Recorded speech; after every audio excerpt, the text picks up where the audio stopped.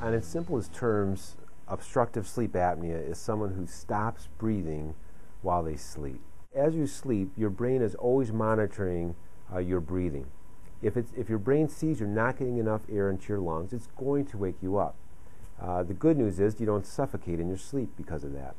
The bad news is your sleep is very disrupted. You're unable to get into a good deep sleep and stay there. So sleep tends to be very disrupted, very unrefreshing.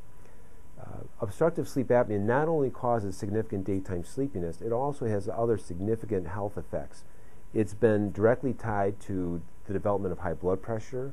It's been tied to an increased risk of diabetes, heart attack, stroke, and even though obesity is one of the main causes of sleep apnea, we now know that if you have sleep apnea, you're more likely to become even more obese. It's been tied to obesity.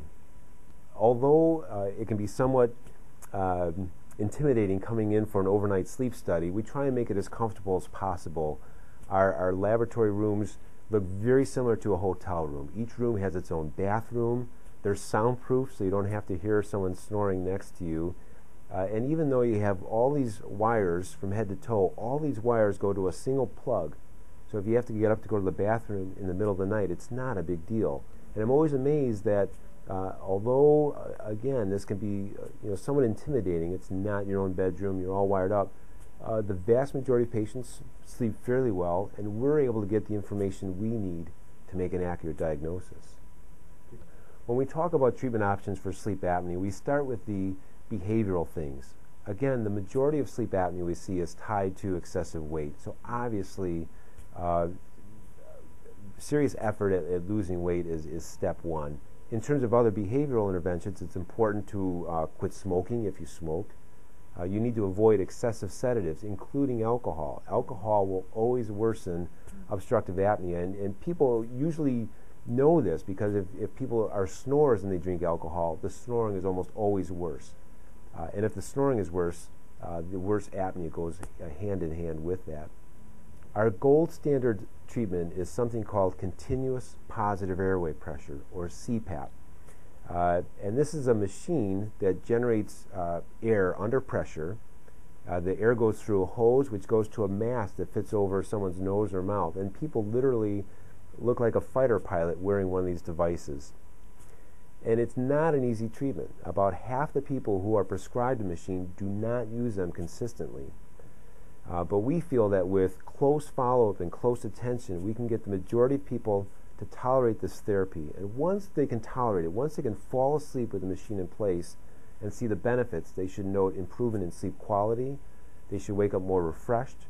They'll see, on average, a 10 millimeter mercury drop in their blood pressure. What we encourage people is to remember that with treating their sleep apnea, they're reducing their long-term health risks for heart attack, stroke, and even death. If we think about other treatments for sleep apnea, for those who have tried CPAP and can tolerate it, there are surgical options that work well for some patients, especially younger patients with enlarged tonsils.